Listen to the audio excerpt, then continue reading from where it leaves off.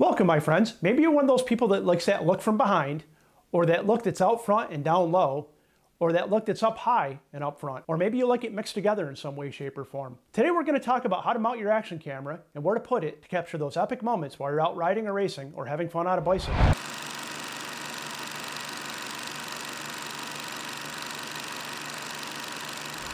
All right, my friends, thanks for sticking around to watch the video to figure out where to mount your action camera to capture the best quality video for your bicycle rides and bicycle races. I've got about 4 years worth of video. Learned a lot in that period of time, what to do and what not to do. The mount that I recommend pretty much for everybody would be the upfront down low video mount.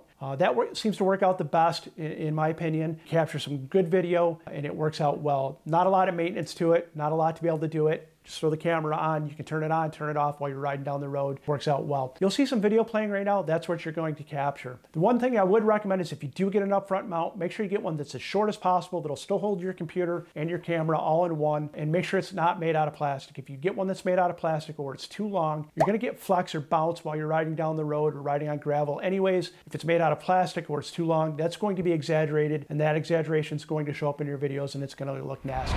The next mount that I use on occasion would be the rear facing mount. The one I have, it attaches to your seat rails, you attach your action camera to it, and you capture a great field of view of what's going on behind you during a ride or a race. This is really cool during a mountain bike race, a fat bike race, or a cyclocross race where I'll use a front camera and a rear camera, and I'll put those together in a video. It's always cool to see what's going on behind you during the race that you might have missed. That look of despair on the faces of the people you're passing, and that look of those people that are coming up behind you that are gonna blow by you. That's impressive too. The final method that I would recommend to capture some great quality video would be a chest mount. In this situation, I'm using the USWE thre airborne backpack with the chest mount accessory that they sell separately. It attaches right to the backpack. It's a great quality, stable platform to attach a video camera to, and this works out great for action camera mounts, for mountain bike riding, fat bike riding, and so on and so forth.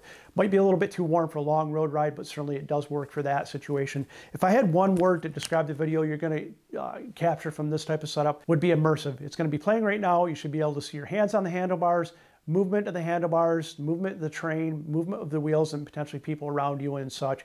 It's just a great quality video and works out real well. I've got a lot of videos that I've captured throughout the years using all these types of mounts.